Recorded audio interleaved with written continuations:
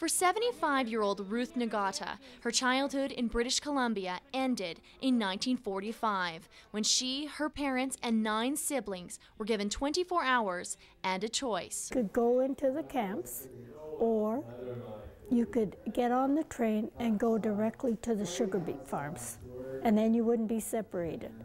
And so my mom and dad wanted us to stay together, so they went directly to the sugar beet farms. Ruth was one of 21,000 people who were forced to leave their homes and enter an internment camp or move. They were stripped of their property, possessions, and their rights, a move that still affects this community. The ones that came in southern Alberta had a close connection with each other.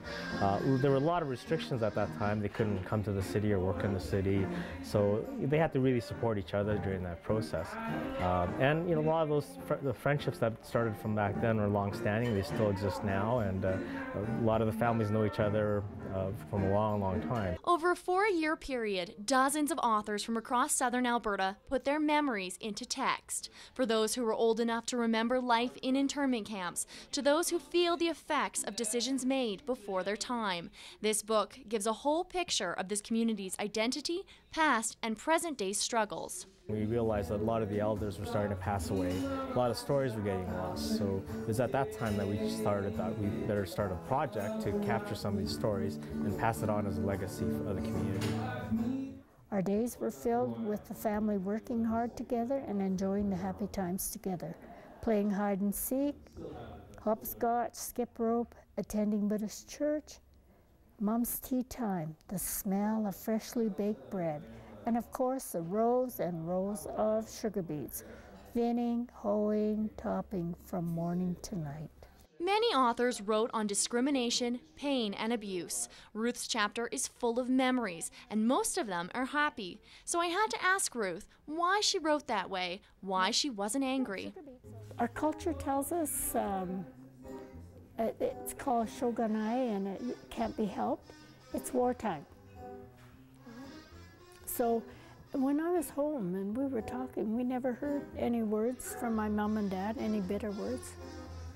They never said they were angry, or it's war. The Japanese community was drastically changed by the decisions made by the Canadian government during World War II.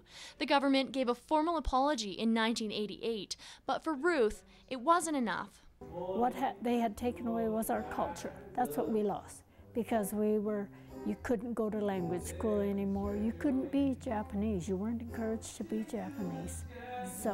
And how has that affected your culture to this day? For sure, within our family, we don't have a lot of culture.